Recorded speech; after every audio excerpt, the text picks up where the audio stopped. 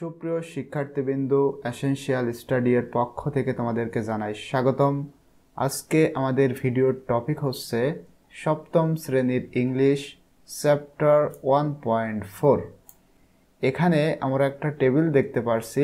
এই পাশে কিছু ওয়ার্ড রয়েছে এবং সেই ওয়ার্ডের অর্থ মানে মিনিং এখানে দেওয়া রয়েছে। এটা আমাদেরকে ম্যাচিং করতে হবে। দেখো, নাম্বার 1-এ রয়েছে ক্যামনেস। ক্যামনেস শব্দের অর্থ হচ্ছে নীরবতা, তাহলে এটার সাথে হবে পিসফুলনেস, শান্ততা বা নীরবতা। নাম্বার 2-এ রয়েছে ইন ফ্রন্ট অফ।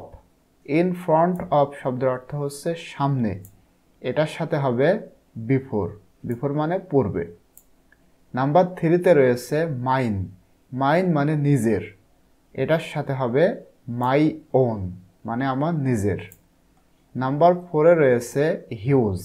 হিউজ মানে বিশাল, তাহলে এটার সাথে হবে ভেরি বিগ অর লার্জ।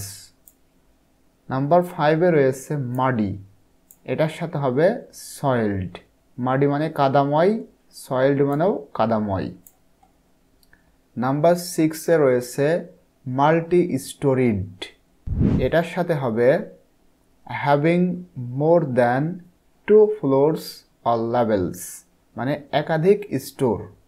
তাহলে এটার অর্থ হচ্ছে having more than 2 floors or levels মানে 2-এর অধিক ফ্লোর অথবা ধাপ। নাম্বার 7-এ রয়েছে ভিকেলস।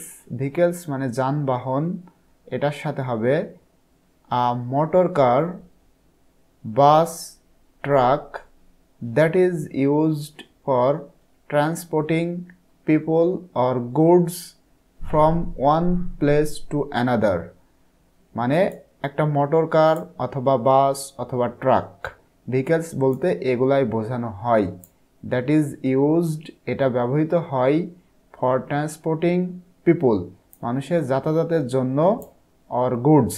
গুড শব্দের অর্থ হচ্ছে মালামাল, from one place to another মানে এক জায়গা থেকে অন্য জায়গায় মানুষের যাতায়াত অথবা কোনো মালামাল নেওয়ার জন্য যেটা ব্যবহার করা হয় সেটাকে মেইনলি ভিকেলস বলা হয়, এবং সেগুলোর মধ্যে রয়েছে মোটর কার, বাস অথবা truck.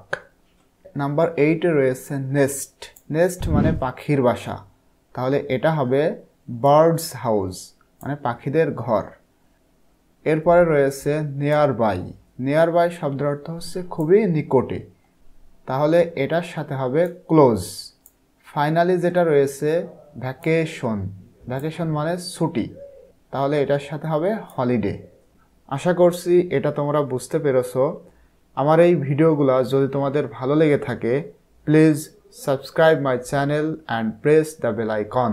And if you already subscribe my channel, thank you very much.